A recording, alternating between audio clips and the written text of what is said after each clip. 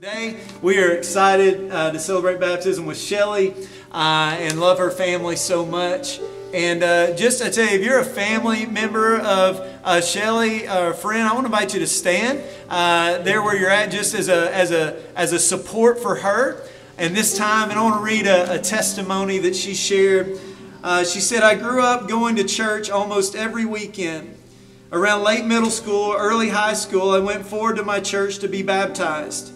I had lots of head knowledge on who God was, who Jesus was, and what baptism was, and so I thought I needed to be baptized. I thought because of my knowledge that meant I was saved.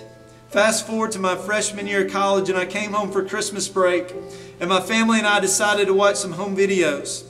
We were all laughing when a video popped up of me verbally abusing one of my brothers and encouraging my sister to do the same. Up until that point, I truly thought I was a good person, but in that moment, I was slapped in the face by my sin. I ran to the bathroom and started begging God to kill me. I couldn't bear my sin and what I'd just seen. And a few minutes later, my brothers, who just relived my abuse, came into the bathroom, hugged and kissed me, and said they forgave me. God physically showed me His grace through my brothers, and that's when He changed me. Since then, He's given me a new heart, and I truly, truly hate my anger and other sin that God reveals that I do. He's given me a hunger for Him and His Word, and even though I fell a lot, and we all do, don't we? That even though I fell a lot, I want to spend my life being obedient to Him.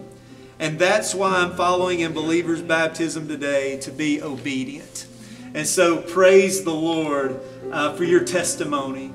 And I'm gonna sit this here, and Shellie and I were just sharing a few moments ago and said how it's been 10 years since she truly repented of her sin and placed her faith and trust in Christ. And it's never too late to obey the Lord.